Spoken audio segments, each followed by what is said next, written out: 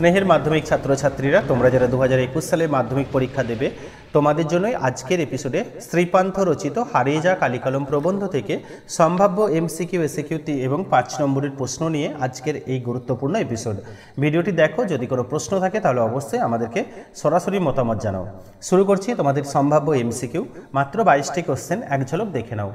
প্রশ্ন নম্বর 1, কালিকলম মল লেখে 3 জন, এটি হলো একটি ধাঁধা, প্রবাদ, রূপকথা, উপকথা। 2, বাংলা প্রবাদটি হলো কালি নেই কলম নেই বলে আমি মুন্সি, কলমটি লেখক কবি। 3 নম্বর কোশ্চেন, একসময় বলা হতো কলমে কায়স্থ চিনি গোঁফেতে রাখাল, গোপাল, রাজপুত, ডাকাত। 4, বাঙালি সাংবাদিকদের বাবু কুইল ডাইভার্স বলেছিলেন কে? Lord Amherst, Lord Curzon, Lord Wellesley, Lord Canning. 5, queen হলো পালকের কলম, ছাপার কালি, খাগের কলম, বলপেন। 6, যার পোশাকি নাম স্টাইলাস, কার পোশাকি নাম? কুইল, নলখাগড়া, খাগের কলম, ব্রোঞ্জের শলাকা। 7, কালীর অক্ষর নাইকো পেটে, চণ্ডী পড়েন বাবুঘাটে, কালীঘাটে, গঙ্গাঘাটে, খেয়াঘাটে। 8 নম্বর কোশ্চেন, ত্রিফলা বলতে যে 3টি ফলকে বোঝায় সেগুলি হলো হরিতকি, জাইফল, এলাচ, হরিতকি, সুপারি, আমলকি, আমলকি, হরিতকি, বহেরা, সুপারি, হরিতকি, বহেরা। 9 নম্বর কোশ্চেন, সিজার যে কলমটি দিয়ে কাজটাকে আঘাত করেছিলেন তার পোশাকি নাম? Reservoir, stylus, Parker, pilot. 10 নম্বর কোশ্চেন, উন্নত মানের ফাউন্টেন পেনের নির্মাতা ছিলেন জন Stephenson, Anderson, waterman, Luis wonder.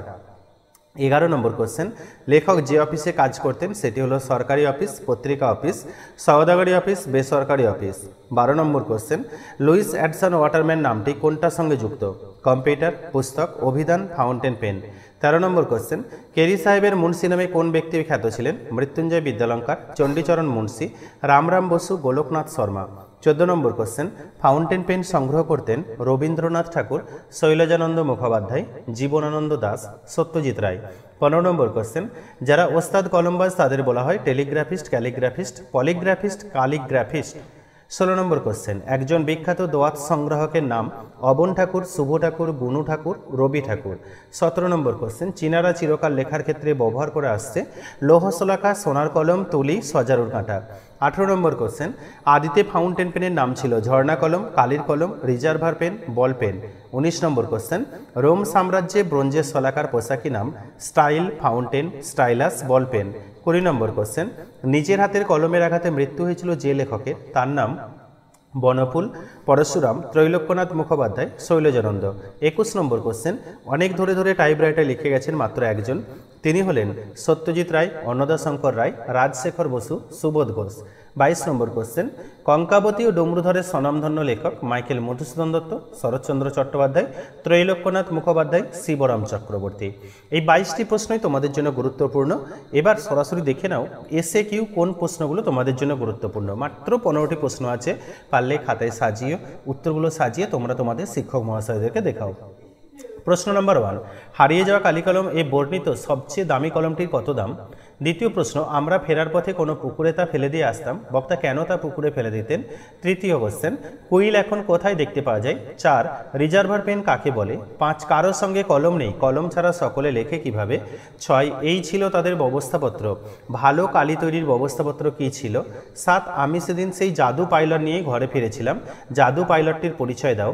8, এই নেশা পেয়েছি আমি শরৎদার কাছ থেকে, উক্তিটি কে কাকে করেছিলেন, নেশাটি কী ছিল? 9, ফাউন্টেন পেনকে দামি ও পোক্ত করার উপায়টি লেখো। 10, সে কলমে সোনার অঙ্গ, হীরের হৃদয়, কোন কলমের কথা বলা হয়েছে? 11, লাঠি তোমার দিন ফুরাইয়াছে, মূল উক্তিটির উৎস নির্দেশ করো বা নির্ণয় করো। 12, লেখক প্রাচীন মিশরে জন্মালে কি করবেন ভেবেছিলেন? 13, লিপিকুশলী কাদের বলা হতো? 14, সমানি সম, শীর্ষানি, ঘনানি, বিরলানি চ বাংলা অর্থ উল্লেখ করো। 15, সেই আঘাতেরই পরিণতি নাকি তার মৃত্যু, কোন আঘাতের পরিণতিতে মৃত্যুর কথা বলা হয়েছে? এই গেল তোমাদের সম্ভাব্য এসএকিউ। তোমরা জানো প্রবন্ধ থেকে 3 নম্বরের প্রশ্ন আসবে না, 5 নম্বরের প্রশ্ন, গুরুত্বপূর্ণ 5 নম্বরের প্রশ্নগুলো একবার দেখে নাও। প্রশ্ন নম্বর 1, কালি কলমের প্রতি ভালোবাসা হারিয়ে যাওয়া কালিকলম প্রবন্ধে কিভাবে ফুটে উঠেছে তা আলোচনা করো। এগুলিকে হারানোর বেদনা কিভাবে ফুটে উঠেছে? দ্বিতীয়, প্রাচীনেরা বলতেন কি বলতেন, সহজে কালি তৈরির পদ্ধতি বর্ণনা করো। 3 নম্বর, জন্ম নিল ফাউন্টেন পেন, ফাউন্টেন পেনের স্রষ্টাকে, কিভাবে তার জন্ম হয়েছিল? 4 নম্বর, ক্যালিগ্রাফিস্ট বা লিপিকুশলী কাদের বলা হয়? এদের সম্বন্ধে হারিয়ে যাওয়া কালিকলম প্রবন্ধ থেকে আমরা কি জানতে পারি? লিপিকুশলীদের কাজ কি ছিল? 5 নম্বর কোশ্চেন, ফাউন্টেন পেন বাংলায় কী নামে পরিচিত? নামটি কার দেওয়া বলে উল্লেখ করা হয়েছে? ফাউন্টেন পেনের জন্ম ইতিহাস লেখো। ছয়, কম্পিউটার তাদের জাদুঘরে পাঠাবে বলে যেন প্রতিজ্ঞা করেছে।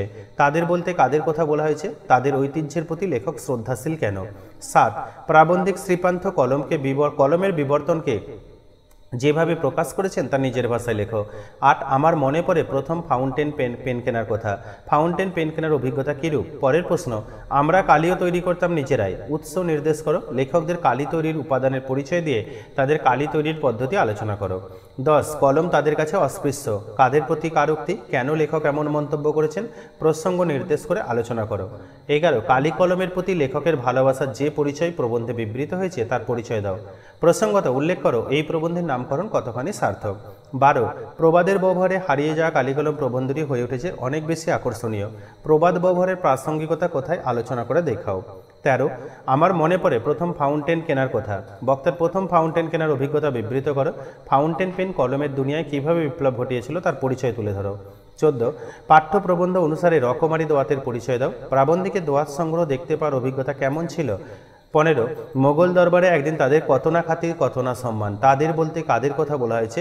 তাদের খাতির ও সম্মানের পরিচয় দাও। এই গেল তোমাদের 5 নম্বরের কোশ্চেন। অর্থাৎ আজকের এপিসোডে তোমরা একটা প্রশ্নের রূপরেখা পেলে হারিয়ে যাওয়া কালিকলম থেকে, এমসিকিউ এসএকিউ এবং 5 নম্বরের প্রশ্নের রূপরেখা দেখতে পেলে। পরে একটা এপিসোড আমরা তৈরি করব তোমাদের জন্য, এর উত্তর কেমন হবে মডেল উত্তর নিয়ে এপিসোড তৈরি করব। তার জন্য অবশ্যই প্রিপারেশন থেকো। আর যদি আজকের এপিসোডটা তোমাদের ভালো লাগে তাহলে লাইক কমেন্ট এবং শেয়ার করো। আর যারা আজকে আমাদের চ্যানেলে প্রথম এসেছো অবশ্যই চ্যানেলটি সাবস্ক্রাইব করে পাশের বেল আইকনটি ক্লিক করো, যাতে পরবর্তী সময়ে আরও গুরুত্বপূর্ণ তথ্য খুব তাড়াতাড়ি তোমাদের মোবাইলে পৌঁছে যায়।